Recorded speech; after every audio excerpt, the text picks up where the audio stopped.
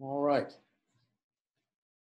Welcome, everybody. Good evening. I'm Nick Bogert. I'm a museum board member, and our special guest tonight is Jay Brockman, professor in the Department of Computer Science and Engineering at Notre Dame. Jay, you can say hi so your face will appear. Yes, hi. Nice to see everybody here. In a few minutes, Jay's going to talk about how the Warren calculating engine worked and how it fits into computer history. The Smithsonian describes this device, Fred Warren's invention, as one of the first, if not the first, calculating machine built in the United States. And it was built right here in Three Oaks. And starting tomorrow, of course, it'll be on display at the Region of Three Oaks Museum. The first time it has been exhibited in Three Oaks since the 1950s. The most important episode in Three Oaks history entirely, of course, was Edward K. Warren's invention of featherbone in 1883, which brought jobs, people, and purpose to this village and created prosperity for generations, really 70 years of prosperity. But a decade earlier, EK's older brother, Fred, invented something no less amazing than featherbone, although, due to tragic circumstances, Fred's calculating engine made far less of an impact. Indeed, I encourage you to think about what Three Oaks might have been if Fred Warren had been able to develop his invention the way EK, his brother, developed the featherbone business. Frederick Parsons Warren was born in 1839 in Connecticut, though he soon moved to Ludlow, Vermont, where his brothers Edward, EK, and Albert were born. Fred was a precocious fellow. As a young teen, he devised a windmill and put it on top of his parents' cabin in Ludlow, Vermont. That's Fred on the roof with his creation.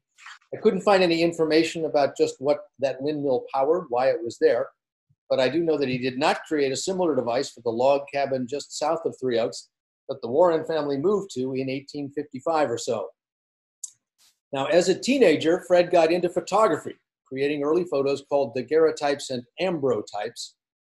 These are pictures of his brother Edward, or EK, as a 10 and 12-year-old that Fred took when he was only 18 and 20 years old, and he was a teacher at that point at the Spring Creek School just south of Three Oaks.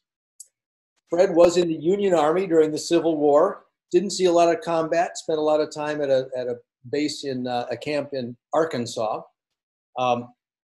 So he wrote interesting letters, though, about camp life, and a lot of those excerpts are in the exhibit that we're beginning tomorrow. Fred had learned to repair watches, and after the war, he built a shop, watch repair on the first floor, and a photography studio on the second floor on Elm Street. This is about where the old Lintner Chevrolet was, next to Viola Restaurant on Elm Street. Fred Warren also published Three Oaks' first newspaper, The Reveille, and he wrote with real wit about the goings-on in the village. Again, our exhibit is going to feature some of the... somebody Can you find they could, please? something around the edge here? Okay. All right. So again, our exhibit's going to feature some of the articles that he wrote for the Reveille. Now, shortly before he went off to war, after reading about the work of the English mathematician and inventor Charles Babbage, Fred Warren got interested in building a calculating machine of his own. And by the early 1870s, his interest had become an all-consuming project.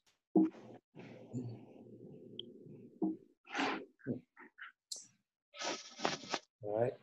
Warren put together his first calculating machine in 1872, but he knew he could improve it, so he threw himself totally into that task. His second machine could do arithmetical problems, though he wrote to his brother Albert, "I cannot call this machine a decided success because it has to work slow, and in some places where there are several carries together, the machine will stop."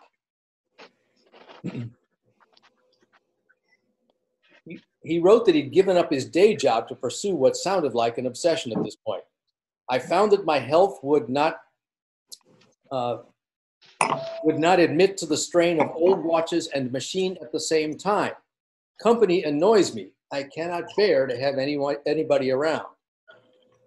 He would give up watch repair because his brother Edward, a successful merchant at this point but not yet a hugely wealthy inventor, had formed a partnership.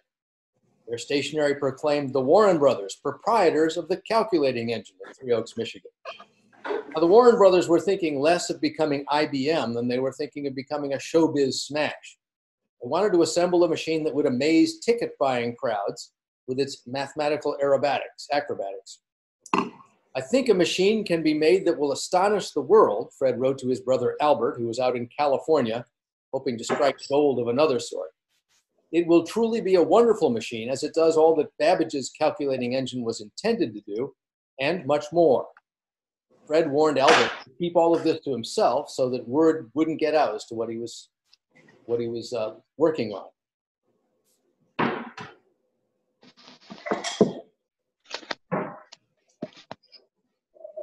Okay.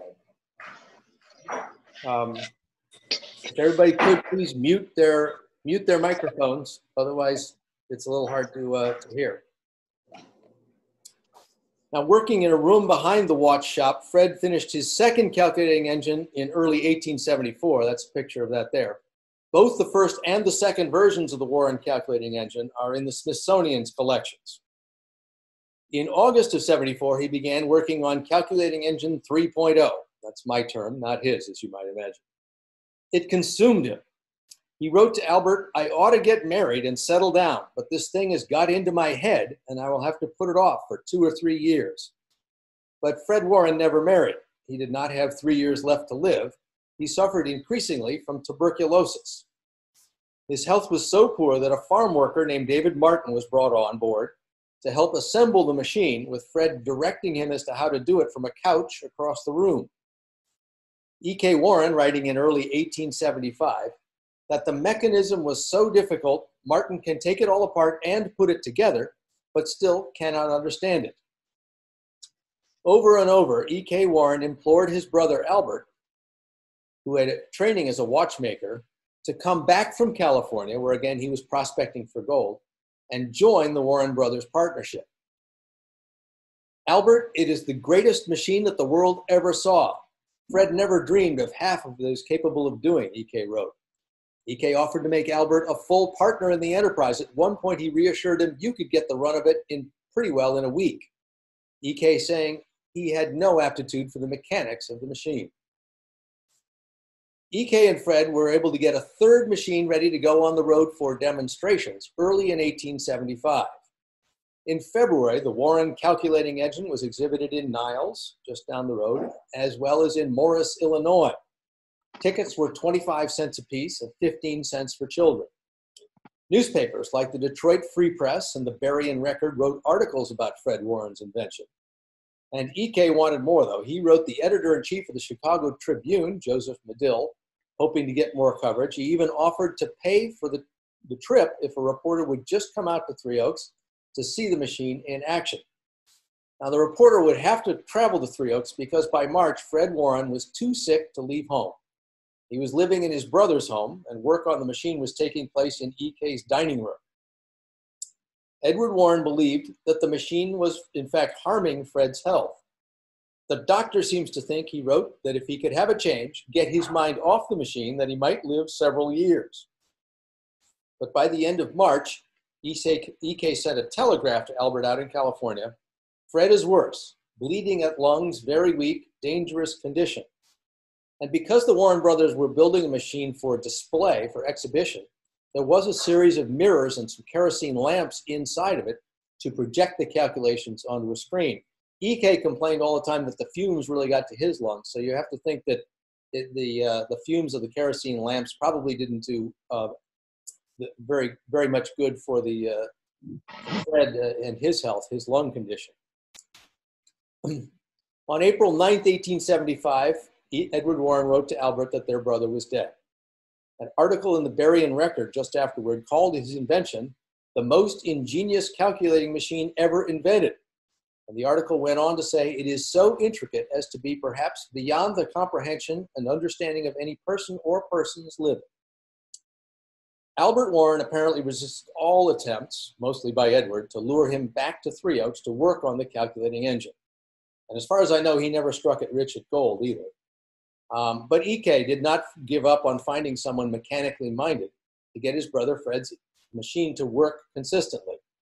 He wrote to the Studebakers, the famous carriage-making brothers of South Bend, And Clement Studebaker wrote back to say that while the machine had a great deal of merit and that he hoped that EK could find someone to help make a great fortune out of it, that he and his brothers were in fact too busy with their own work to help out in that effort. EK also got in touch with P.T. Barnum, who had begun his greatest show on Earth just 4 years earlier. But the folks at Barnum's Hippodrome replied that while the machine was doubtless a great curiosity, it should be displayed in a permanent museum rather than in their traveling show. A mechanical engineer named George Grant of Boston, rather eminent fellow, offered to display the Warren calculating engine alongside his own computing machine at the U.S. Centennial Celebration in Philadelphia in July of 1876. But Grant had to retract that offer when his space at the Centennial exhibition was cut back. Now, E.K. Warren hoped that Grant would at least write an article about Fred Warren for the Scientific American magazine to cement his brother's place in history. After all, a book written by the Warren Featherbone Foundation some 50 years later would claim that the calculating engine was at least 30 years ahead of its time. But Fred Warren was never celebrated for his innovation, and no more Warren calculating machines were ever built. 40 years after its creation, the machine wound up on display at the Chamberlain Warren Museum in Three Oaks. And when that museum folded in 1952, its collection, including the calculating engine, went to Michigan State University. Now, this machine has been sitting in storage at MSU until now. You see it next to a machine gun, just to the bottom of the screen. That machine gun also, by the way, is going to be displayed at the Region 3 Oaks Museum as part of our exhibit on the Red Arrow Division of the Army. It's a Mauser machine gun from Germany. All this will be available for viewing Friday through Sunday, beginning tomorrow at noon. Again, our hours, noon to 5. And because our 2020 season has been truncated by public health concerns, we believe we're going to be allowed to display the calculating engine next year as well. And of course, the irony of all this is that E.K. Warren, who said that this invention was too technical for him to ever grasp, he would go on to invent Featherbone, which brought him far more wealth and fame than Fred ever received. So what was the calculating engine and how did it work? And was it really so far ahead of its time? For answers to those questions, we turn now to Jay Brockman of Notre Dame. I'll give a brief introduction with his CV. He's a professor in the Department of Computer Science and Engineering. He has a bachelor's of science degree from Brown and a PhD from Carnegie Mellon. Jay developed Notre Dame's first college-wide first-year engineering program, which I assume uses his book, Introduction to Engineering, Modeling, and Problem Solving. And since 2018, he's also been the director of the Center for Civic Innovation at Notre Dame. It's a very interesting program that focuses on using technology to solve civic problems and improve the quality of life in the South Bend and Elkhart area. So Jay, with that, I'll let you have at it. Great. So first of all, yeah, I really want to thank Nick and the museum for bringing me into this project. We before we knew we weren't going to be able to do this live in person, we spent a day together up in Lansing, visiting the museum, East Lansing. And honestly, this was one of the most enjoyable days of the year for me, not only spending time with Nick, but also getting to see Fred's machine and particular seeing the letters firsthand and, really getting to learn a little bit about the person and his quirks and his family's quirks, because really, I think, lots of great inventions. We hear things like Ohm's law or Newton's law, and we think they're part of some pantheon, but they're just real people like the rest of us that, have all of their foibles and weaknesses and quirks. And it was really enjoyable to see, that aspect of Fred Warren. A little bit more about my background. In a previous life, I've been at Notre Dame for almost 30 years now. But prior to that, before actually I went to grad school in Pittsburgh, I had worked for Intel. And I was there during a good chunk of the 80s. I actually started there the year after the first IBM PC came to market. So it was, an interesting time to be at that company.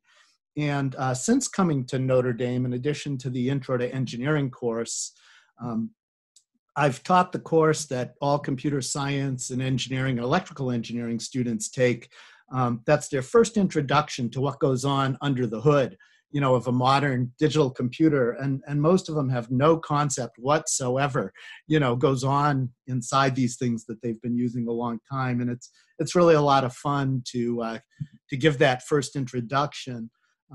I've also got one patent myself that's, for inventing a computing machine as part of a team. And we've actually started a company called Lucata that's headquartered in South Bend, but also has an office in New York.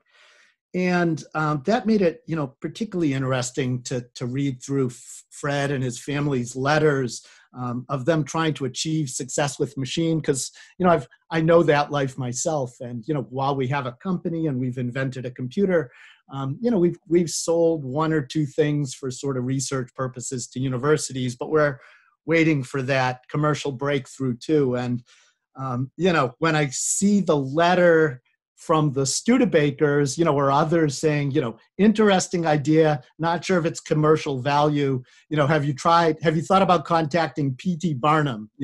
Maybe it fits well as a sideshow between the bearded lady and the monkey boy. I think I probably would have just, drunk myself under the table at the Journeyman, had somebody had suggested that I try, displaying my thing in the circus. So it's really quite interesting. What I'd like to do is say a little bit about, where, Fred Warren's machine fit in history.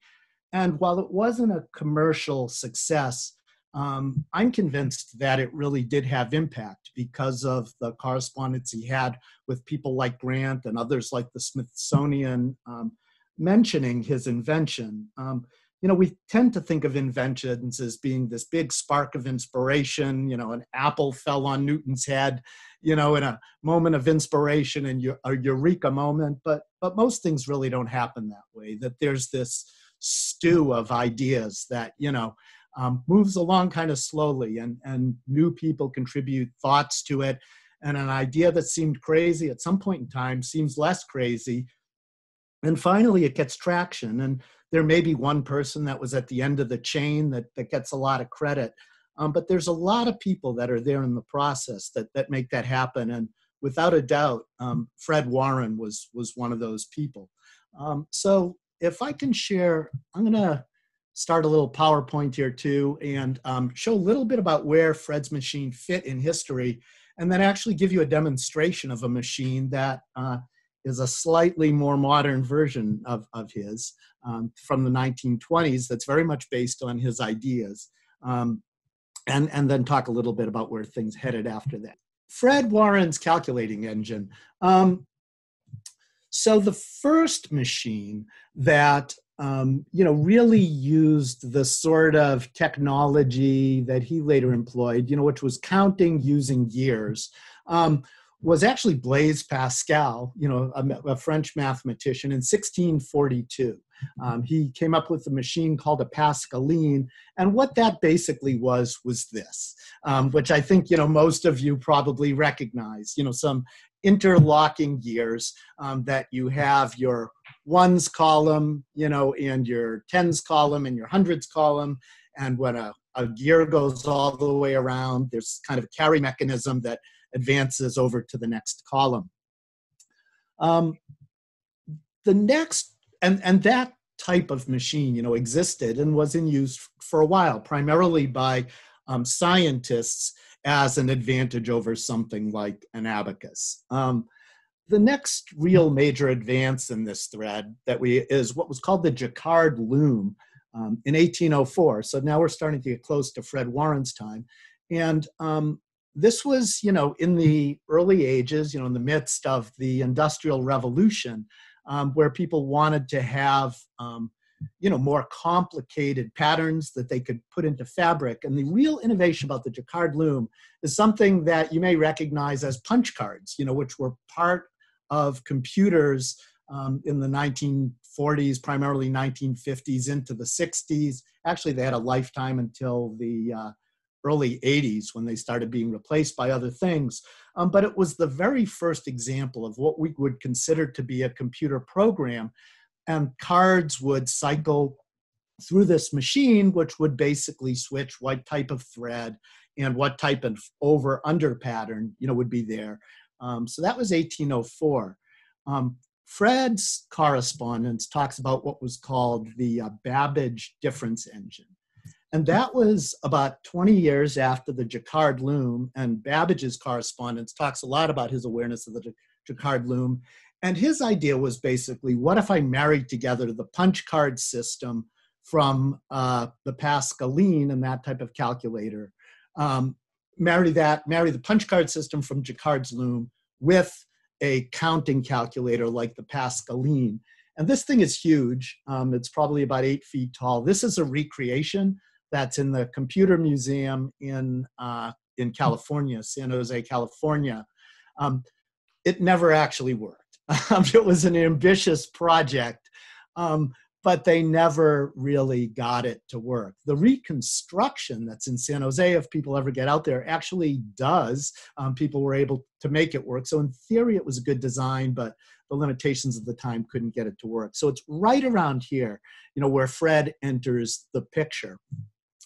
And, Nick showed you pictures of his design.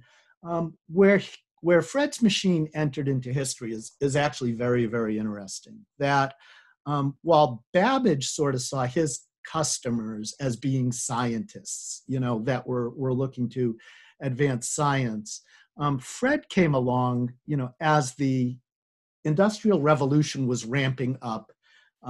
Factory production for things like textiles was happening. And what it meant was that commerce was changing from something that was unique to artisans to something that relatively unskilled labor, could do in a factory line for a whole very wide range of different kinds of products. And what that meant is more companies were making more money, and you needed relatively unskilled people to count all that. Right? So while Fred's machine wasn't necessarily faster than what a person could do with, say, an abacus, or even, for small calculations, tabulating with pencil and paper, what this meant was that people could tabulate bills, taxes, etc., without necessarily being math whizzes and without making mistakes. And so the basic mechanism, this is really a miniaturized version of what Fred's machine and also Grant's machine that Nick mentioned was, that was adapted to be a desktop machine for an office environment. This is called the Thales calculator. I think they started production maybe around the 1910s. This is an example of one from the mid-1920s, and this is actually mine. I have an example of one here, and if you'll indulge me for a second to set up a camera and stop screen sharing and do a few other things, I'm going to demonstrate how you do some calculations on this machine. All right, so this is the Thales arithmometer or calculator, which basically has the same machinery inside, which I'll say a little bit about in a second. So what it has is a series of levers here that you can use to enter numbers. So as I move a lever down, you can see that it points to different values, and that value shows up here. We have different columns, the ones column, the tens column, the hundreds column, and so on, as we go from left to right. And then we have at the bottom a tabulator row. So you basically enter numbers with the levers, turn the crank, and it adds the numbers that you've entered together. It's basically the exact same mechanism that you would have seen in cash registers, that came along a little bit later until they got replaced by, the scan-based things that we have now. So this is a machine that got, if Fred's work was the mid-1800s, it had well over 100 years, of utility before it was replaced by something else. But let's just show a simple example. Like if I wanted to add 25 to 75, what I would do is dial in a 25 here. So I've moved the sliders down to 25, and you can see the 25 up top. And then what I'll do is turn the crank once, And you see I've entered a 25 down here in the bottom. Now, if I wanted to add 75 to that, I'd move this slider, whoops, from a 2 to a 7. All right, so I've got 75 entered. Turn the crank again, and lo and behold, on the bottom, what I have is 100. So a lot of interesting things happened. I had, some gears turning, all kinds of stuff. And it also was smart enough to deal with the carry that went across a couple columns and finally got us a 1 in the hundreds column. So let me show a little bit about what's happening under the hood in this. This has a nifty little mechanism that I can reset it and turn some wheels to reset my numbers as well. So how would we do, for example, multiplication? So let's say that we want to have 12 times 34. How would we do this the way that we learned it in fourth grade or so? What we would do is take 4 times 12, and that would give us 48, right? Then we would shift over, to the next column, because we're not really doing 3 times 12, we're doing 30 times 12. So we need to shift over by a column so things line up. 3 times 12 would give us 36. And then you add it together, and that gives you a sum of 48. Well, part of the real genius of Fred's machine that also shows up in this arithmometer is the ability to do that. So let's do this calculation. Let me put my camera back on again. All right, so let's say that I want to do 12 times 34. So what I'm going to do is 12 times 4, and then I'm going to shift over and do 12 times 3 and add it all together. So let's do 12 times 4. I'm going to put in a 12. Thumbs up. Can everybody see this? We're good? All right. So 12 times 4. How do you do 12 times 4? I turn the crank 4 times. All right. So 1, 2, 3, 4. And if we look over here, there's a counter that shows I've got a 4. So that tells me I've really turned it 4 times.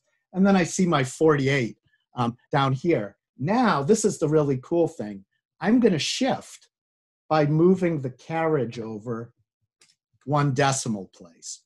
So I can slide the whole carriage, which is what Fred's machine could do as well.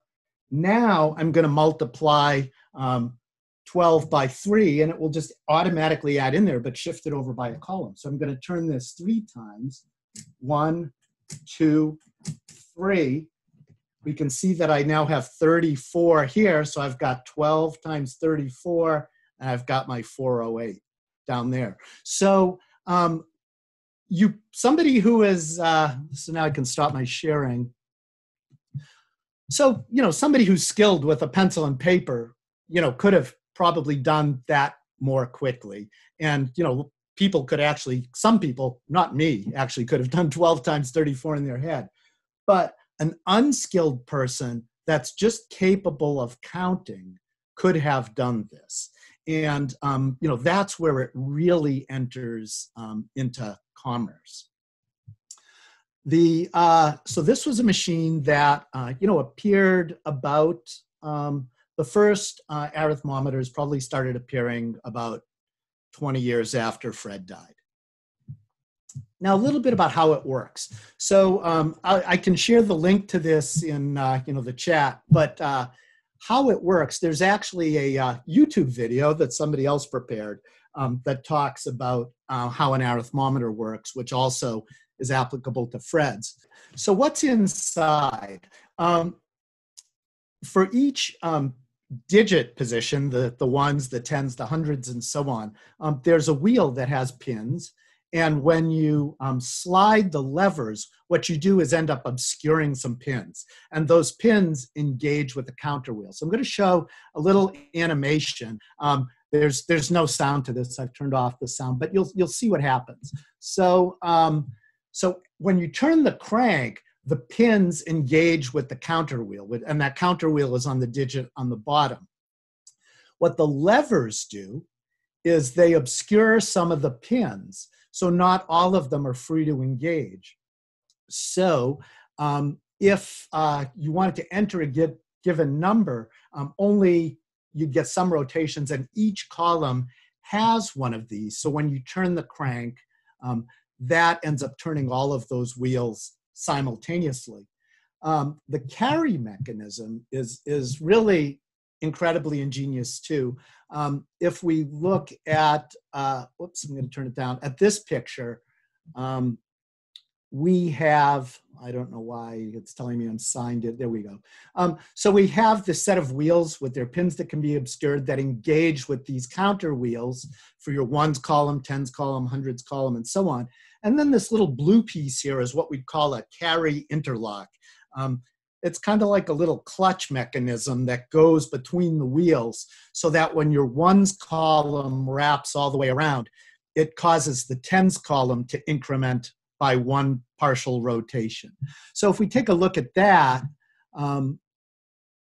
we can see that now your ones column is going to go all the way around, and then it caused your tens column to increment by one.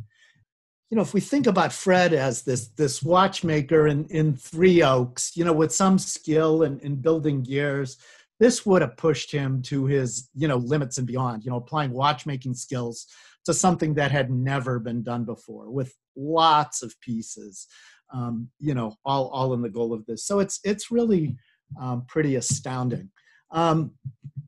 So where did this fit, in history?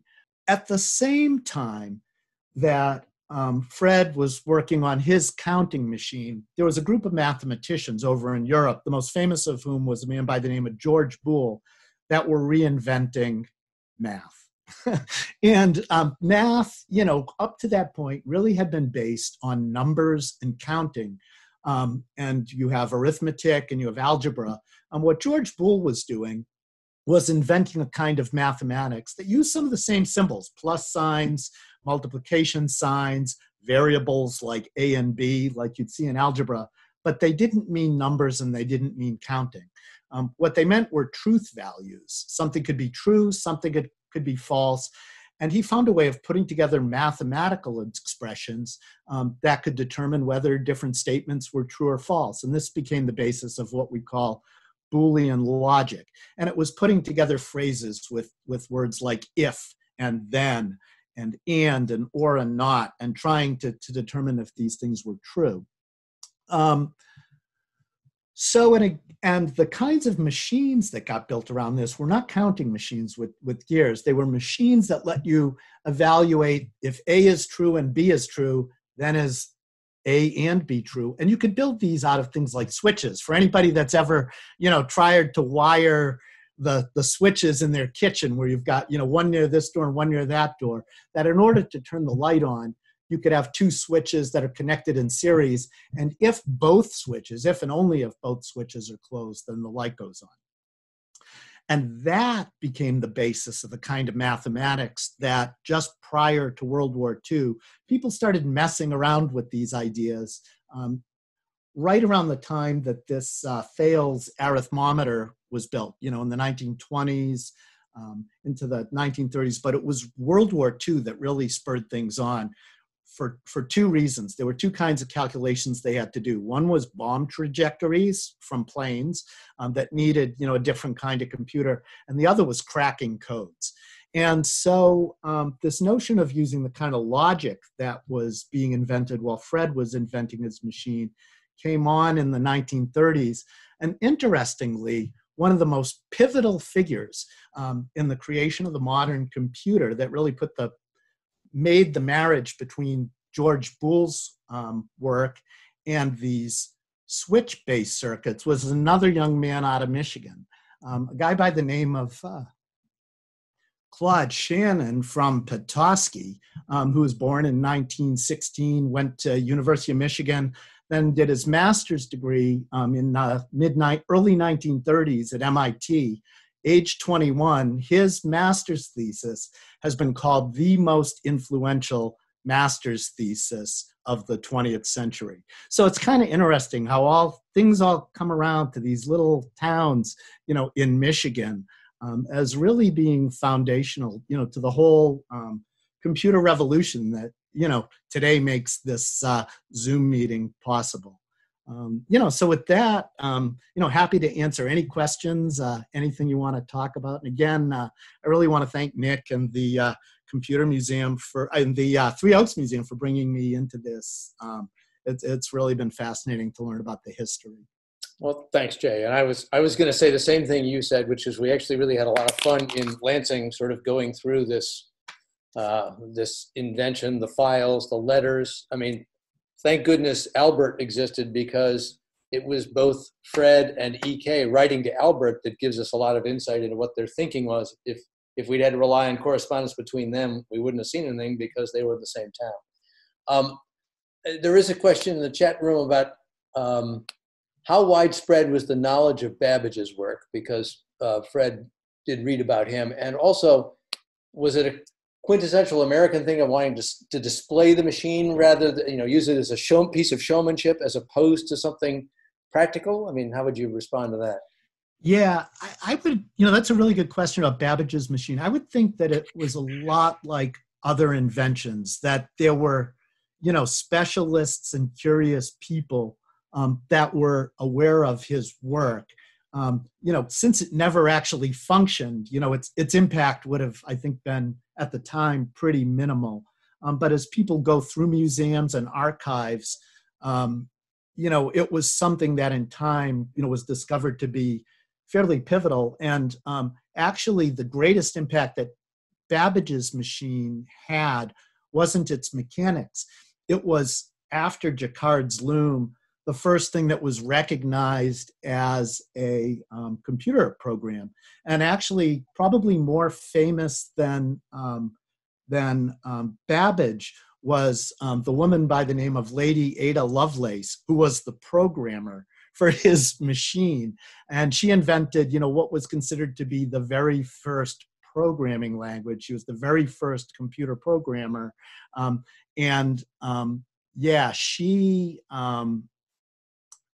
There's actually, the Department of Defense has a programming language that it used through the 70s, 80s, 90s, and variants of it are still used today in the Department of Defense, called Ada, which is named after Lady Ada Lovelace, who was the first computer programmer for Babbage's machine.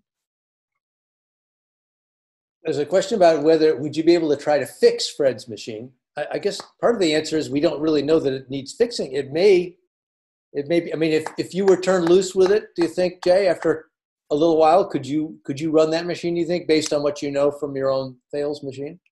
Well, put it this way, I am about the last person you would want to have, even try to fix a lawnmower. So I would be afraid of destroying the thing if I put, actually, before this meeting, I was really tempted to, open up this arithmometer that I bought off of eBay, to see how it worked. But then reality sort of set in and I realized I may not get it to work again. So, but there are certainly, mechanics in the area that I think I would love to work with somebody, given that I have somewhat of an understanding of what it should be doing.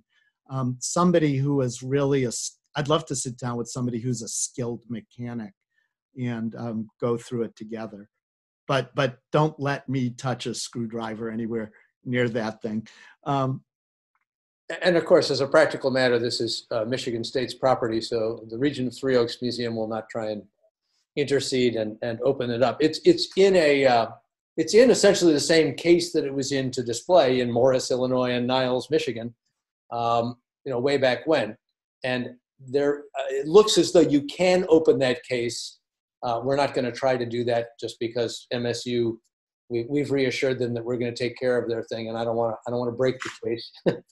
Yeah, I'd like to borrow it for a couple of years, but there's no indication that the problem with it was a functional mechanical one. I think it was simply just nobody else understood it, and EK, despite all of his frantic efforts, couldn't find anybody with that kind of mind to come and bring their knowledge to bear. And he clearly was a smart man, but yeah, it was interesting, going through the archives, because in the records, there are a lot of mechanical drawings that were drawn, very, very skillfully. But but there's nothing that vaguely looks like a user's manual or an instruction manual as to how all those pieces fit together. I kind of doubt one ever existed. I mean, I think Fred had this all in his head. And one of the things we were wondering about too was, was there a local metal worker or somebody else that he worked with that actually cut the gears? Because the mechanical drawings had the look to them that they were intended for somebody else to do some machining work. Like, I'm not sure why, if he was making it himself, they would have been so painstaking, why he wouldn't have just sat down at a lathe, there's a lot of unanswered questions. And in fact, there were two sets of drawings, one that was in pencil that looked like it probably was more his sketching out, and then there were some very precise mechanical drawings done in, I assume, pen or something that was inalterable, that you theorized at least probably was the fabricator's attempt to show what he was going to make. Yeah, and actually with those early pencil and paper ones, I mean, one of the most interesting things was he would have these, they were the ones that were before the mechanical drawings that were just the rough sketches on paper in yellow pencil. But then there were all these like fanciful doodles and everything that were on the other sides, parts of the paper that you could see that his mind was just flying all over the place, while he was trying to figure this out. I mean, just completely fascinating. And on one of those sketches, my recollection is there was a series of questions written, which I took to be EK writing down the questions he had about how this would work in case he came across somebody who could help answer it. Yeah, that's what we thought. Like, it looked like it was some of the, paper and pencil drawings that Fred had done with EK's notations on there years later that are, what was this? What was that? Yeah. Mm-hmm.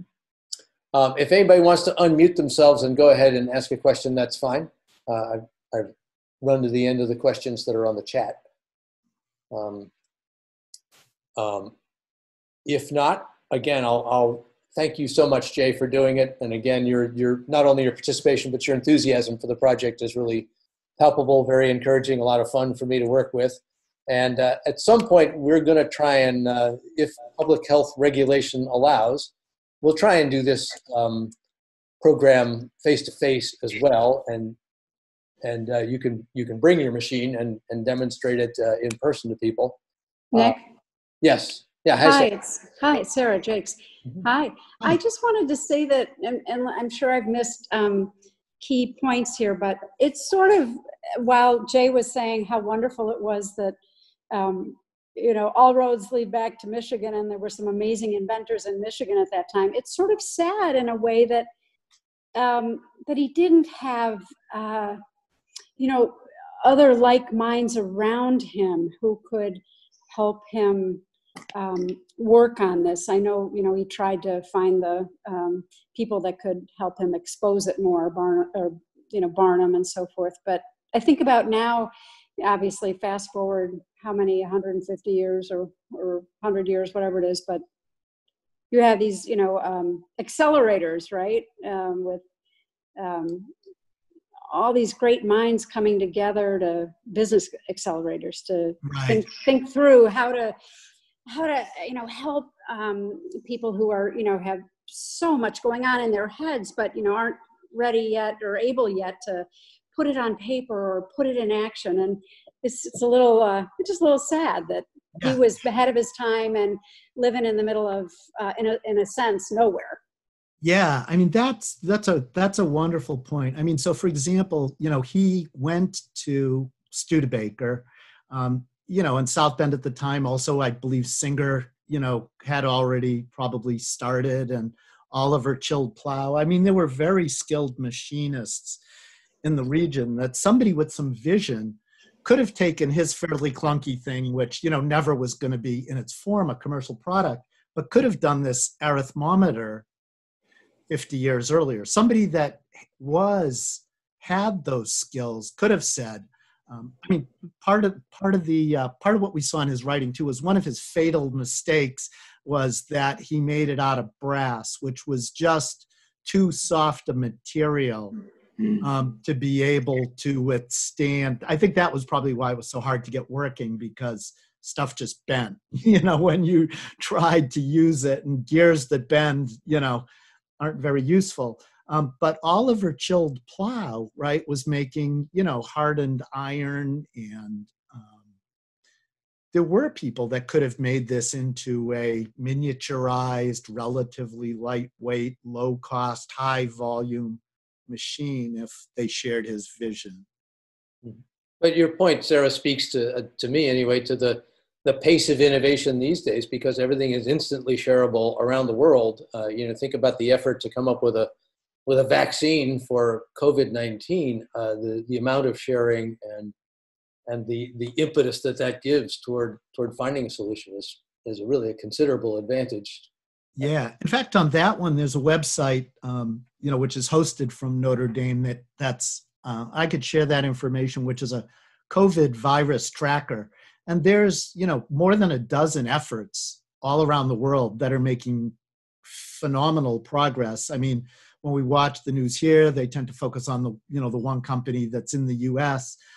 But there are efforts all around the world. And those companies, of course, are collaborating, the